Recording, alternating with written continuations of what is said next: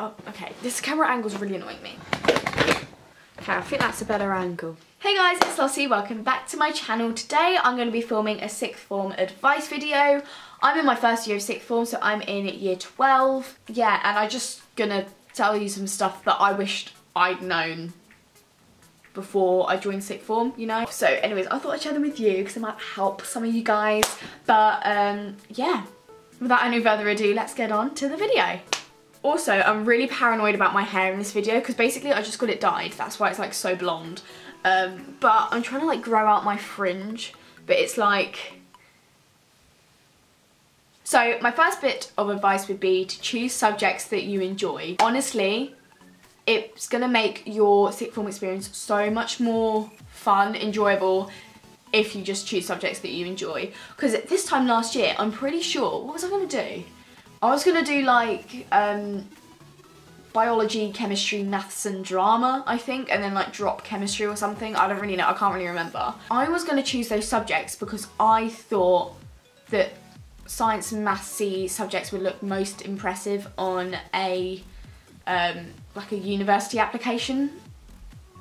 And that's literally the only reason why I wanted to do those subjects. I thought people thought they were really difficult and stuff like that, but now thinking back, I could not do any science or mathsy A-levels. They just do not suit me at all. I'm much more of a creative humanities kind of gal. Because in the long run, your A-levels are going to determine what job sector you go into. So these subjects are literally going to stick with you for the rest of your life. No pressure. Just make sure it's just a subject that you enjoy and don't think about what other people are going to think too much. It's your future, not theirs. Okay, my second bit of advice. Sorry, I'm just looking over at my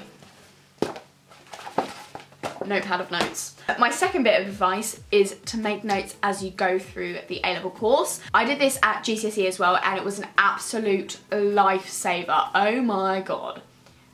Just do it, honestly. At my school, I don't know if they do this at other schools, but we have these things called progress tests, and we have them like once a term or something, I don't really know. But they kind of force you to make notes as you go along, and honestly that is so helpful. So even if you don't have those like progress tests or like mocks or anything like that to motivate you, just try and set yourself like periodic targets, because girl, that's gonna help. Because with A-levels you cannot afford to do like last minute notes like you can for GCSE. For A-level you need to know all that background knowledge. A-levels are more about like skill and applied knowledge, whereas GCSE is more like regurgitating information. So just make notes, make sure you know them inside and out, and then you can apply them to certain questions and then twist it to suit the question. So my third tip would be to actually work in your frees. Crazy, I know. No, but in all seriousness, this is actually something that I struggle with, just because my friends usually have the same frees as I do, so I'm really tempted to just go and hang out with them instead of going to the library and actually doing some work. I find that one of the big changes from GCSE to A-level is the amount of freedom you get. Like I get, how many frees do I get a week now? I get quite a lot of frees. Like I have the whole Friday off, and then I have about 2 hours of frees per day. That compared to having no frees at GCSE is completely liberating. So especially at the beginning of the year, I took full advantage of this and just went and hung out with my friends instead of working. And I actually found that this was a real issue, because I was like, okay, I need to actually work if I want to get good grades at A-level. So I found that something that really motivates me is actually having an online tutor. It almost like forces me to become motivated, because it gives me an extra lesson like slotted into my timetable basically. So the online tutor that I use, and it's actually really exciting because they are partnering with me on this video, which is actually crazy, is profs.co.uk, and they're just sick. So basically what the profs do is they'll assign you a tutor in any subject field you want at any level. So it can be GCSE, A-level, degree, dissertation, PhD, literally anything. And they'll help you with anything that you want. So for example, my tutor Britain, she helps me with my English literature and also my EPQ. I haven't started my EPQ yet, but she said that she will help me on that as well. Not to mention, Britain, my tutor, literally went to Harvard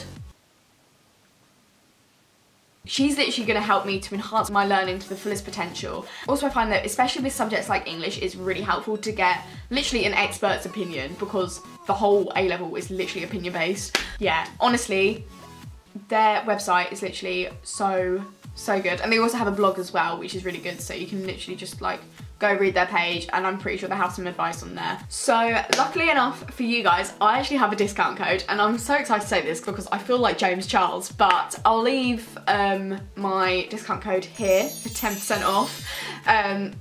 Honestly, it's a game changer. Just give it a go. They're so friendly, they're so lovely, so motivating, really helps to enhance your grades, and it's literally just a win-win situation. So go do it. So my final bit of advice is to think about what other things you're also going to do as well as your actual A-levels to help enhance your learning.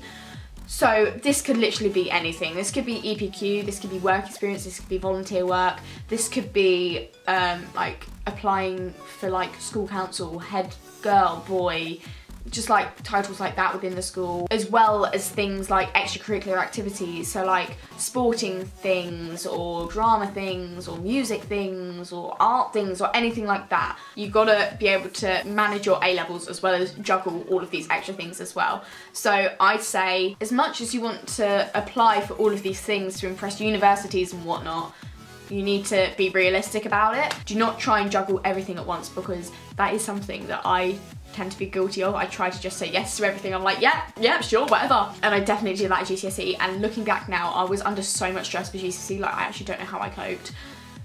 So that's kind of something that I wanted to fix for sixth form. Okay, so editing this back, I've just realised how badly I explained that, so I'm going to just try and clarify what I was trying to say a bit on here. Okay, so basically what I was trying to say is that the main thing that universities look at is your actual A-level grades. They do care about extra and co-curricular stuff, but not nearly as much as they do your A-level grades. So I think that the most important thing is to make sure that you get the grades that you need for your course, and then in order to like make you stand out from the crowd, then add some extra and co-curricular activities that will make you stand out that extra bit. But don't put yourself forward for them if you don't think that you can juggle everything all at once. Does that make sense? I think that kind of clarified it. I hope. Okay, so I kind of did say that was my final point, but ignore that. This is my final point. So one thing that I wish I would have known is just to chill a bit for the first term. You kind of deserve it after GCSEs, I'm not gonna lie. The first term at A-levels anyways is kind of like you being introduced to your new A-level courses. It's more slow and calm, less hectic than GCSEs, so I think just kind of take advantage of that. Also, I wish that I knew in the first term. I was expecting to kind of like go into A-levels, and considering that I did like alright in my GCSEs, I was considering to find like A-levels like alright, because I was used to getting like only A's and A stars at GCSE. Not trying to boast or anything, but I'm literally just being real with you guys. So I kind of found it a shock that I was getting like C's and B's at A-level for the first bit, and it kind of like dampened my confidence a little bit. But that is literally so normal. You haven't got an exam for another year and a half, so you've got that time to improve those grades. So I wish I just kind of knew that, not to put too much pressure on myself at the beginning of year 12, and just kind of take it easy. You deserve a break. Just literally just have fun for the first term. So if you guys enjoy this video, make sure to like, comment and subscribe to my channel. I love you all millions and trillions, and I'll see you next time. Goodbye.